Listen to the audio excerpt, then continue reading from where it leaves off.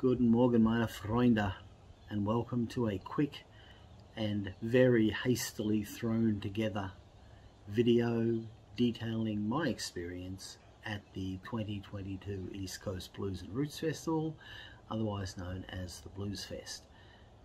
Blues Fest has not been available for the last 2 years due to COVID, so this represents our 10th trip to this venerable institution. This doesn't represent to act as a review of the festival. I don't talk about all of the bands that we saw. I don't talk about all of the bands that were there. It's simply a cobbled together reflection of 5 days of mud, music, and montages. It's a travel montage. So, in order to get there, it's get on the freeway, drive south in a straight line for 175 miles, get off the freeway and set up. Despite this relatively simple task, we still got lost. 3 times.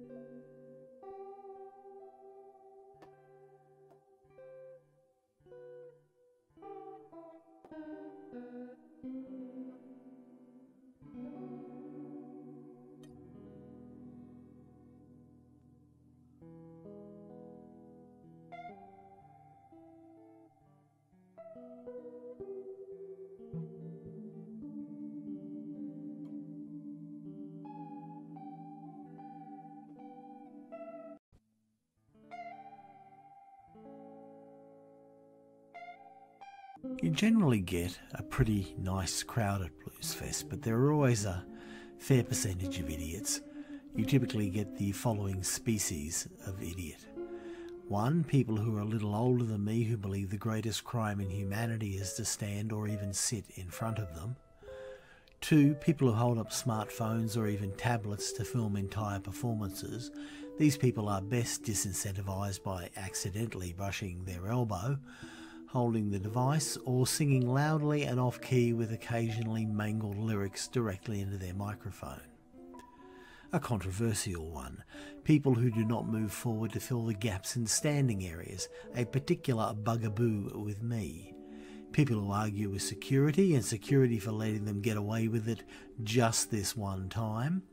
People who think a sign that says no smoking or vaping really just means no smoking. People who wear sombreros in the tents, man buns, hippies, and politicians seeking cheap exposure. Day 1 saw us start with War in the Treaty, who were, as always, great. Then legendary local bluesman Kevin Borich, Tamim Shud, and the great Ross Wilson, a titan of Australian music. Before I went down to check out one of the few genuine bluesmen at the festival, Chris Stone Kingfish Ingram, who, it must be said, was disappointing.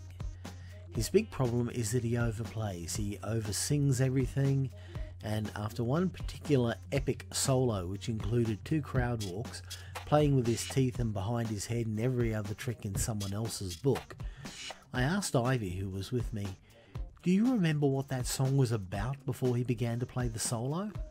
And she couldn't. So that to me invalidates the whole point of a guitar solo. It's not adding to the song, it's obfuscating the song.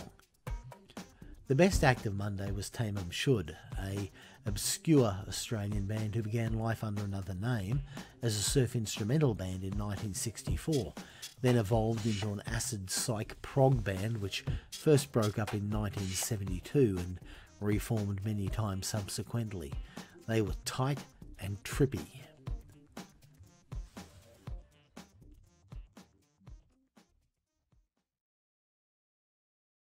Day 2 saw an influx of idiot categories 5, 7 and 8 as the virtue signalling cash cows of midnight oil rolled in and further rain turned the site into, in parts, a lake of mud. When it's fully sold out, Bluesfest becomes the 16th biggest city in Australia. The evening program in particular was slammer after slammer.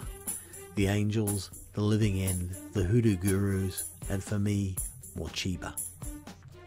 Surprise act of the day was the 22-piece funk army from Sydney, The Regime, a band with James Brown's bottom and George Clinton's top. The evening program opened with The Church, a band that hasn't had a hit since 1986.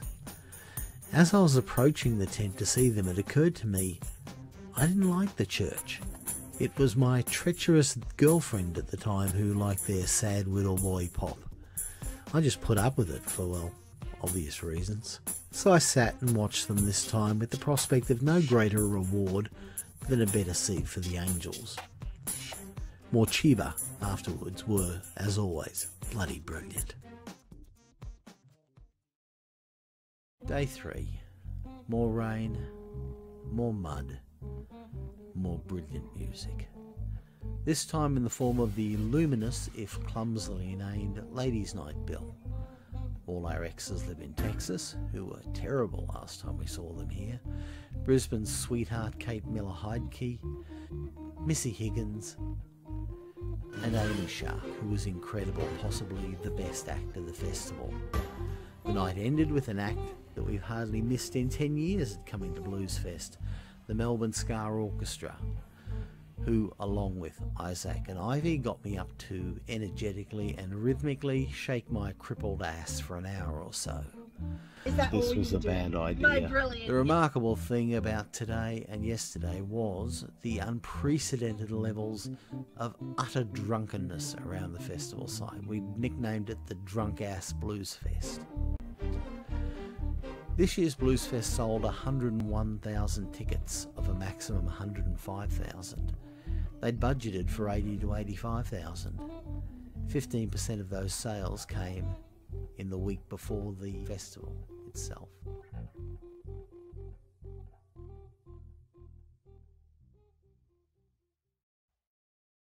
Day 4. The Crossroads tent is now a morass with 2 rivers running through it. The toilet system is starting to break down. Lines at food queues are 45 minutes long, and idiot category number 9 descends on the festival as the opposition leader in full campaign mode co-opts the beginning of Jimmy Barnes' set to make a pitch to young people. Fortunately, I wasn't there, more on that later, but if there's one thing I hate, it's musicians bleating their politics from the stage, and for Bluesfest to simply hand free time to a party leader seeking election is reprehensible. Thankfully, he was roundly booed by the crowd. Previously on the day, we'd seen the wonderful Weddings Parties Anything, the nice, insane Henry Wagons, who will jump off the stage and attack audience members in the nicest possible way, the big-sounding pop rock of the Fools, and the enthralling brutality of 1920s rockabilly foolishness. My sister thought they were the act of the festival. Renee Gayer, an act I especially wanted to see, was disappointing, her once glorious voice now a shell of its old self, before I stumbled out to see George Benson. It's hard to be disappointed with Benson. He's a great showman and a musician. I just wish he played his guitar some more. I arrived at Crowded House halfway through their set, but the awful sound put me off, so I wandered back to the campsite. Day 5. The crowds have gone, the sky is blue, the stars have all gone home, and I, unbeknownst to me, have COVID. Passing off my fatigue as 5 days of doing something I'm just too damned old to do, and my runny nose as being 4 days of being cold and slightly damp. Time to sit and reflect on a festival which overcame barely the obstacles ahead of it, albeit they were some formidable obstacles, and then ask, did I overcome to any extent the obstacles in front of me? Did I wish it hadn't rained? Of course, but we've only had 1 in 10 Bluesfests now where it didn't rain. Do I wish there were bigger name bands on the bill? No. If your legs won't dance to them, you cut your cloth accordingly, and nights like Friday and Saturday night were glorious. As for Blues Fest, it'll go on, making money hand over fist for the sainted Peter Noble, each year becoming a little less of what we remember it to have been. It's priced itself out of the market now for working people, and it's just a display of conspicuous consumption and excess of disposable income. That's the irony of a socialist political leader trying to score points from its stage. The festival now is far too expensive for the people he pretends to represent to attend. Do I wish my money were going to someone less as the current owner? Of course, but one thing I've learned in life is you can't always do business with simply delightful people. As for me, will I go on? In one way or the other, of course. They gave me 2 years 3 years ago. Do I wish I'd had more presence of mind when it came to preparing? Of course, but I wish I still had the faculties I had before I got sick for a lot more reasons than leaving a plastic bag on my driveway, or missing a freeway change that cost us 3/4 of an hour. Do I wish I could stand for an hour in a tent without keeling over? Of course, but that I am there is more important than how I am there.